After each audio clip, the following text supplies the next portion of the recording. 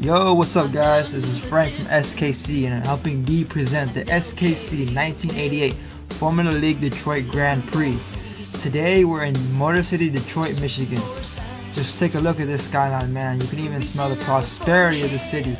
It's the epitome of the American dream. Many car manufacturers have their headquarters in this city. That's why it's no coincidence we have our United States Grand Prix right here where it belongs. The automobile industry is the past, present, and future of this city, and I don't think that will ever change.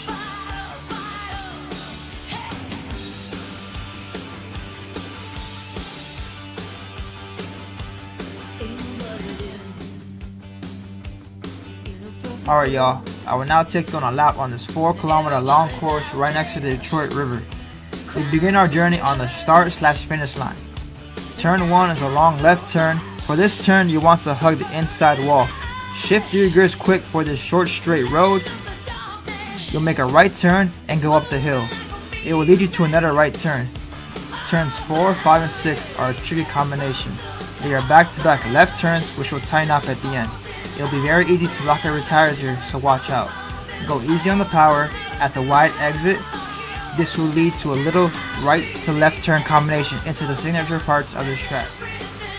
There will be many 90-degree corners with heavy braking zones. This long straight road will lead to a left to right turn. We will see many races crash here, so be aware of your surroundings.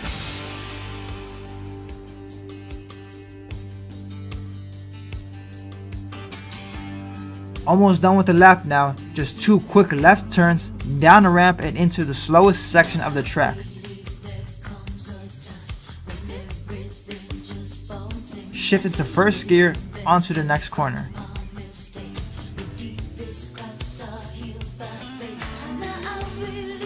You're almost done now. Just another right turn to left turn combination and then nurse your car home through the last chicane. That's it, the Detroit Grand Prix. Thanks for watching and good luck on the track.